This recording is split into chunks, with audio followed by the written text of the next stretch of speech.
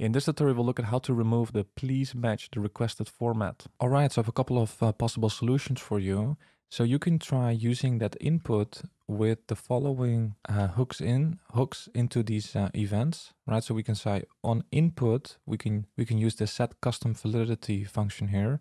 And also for on invalid and on change, right? So here we're using try catch so that if it throws an error, we don't, stop the program, right? So you can try running this code and see if that works. If that doesn't work for you, you can also set or remove the title attribute and try it out, right? So here, for example, I've added the title here and it says something like wrong input value. So this could also help.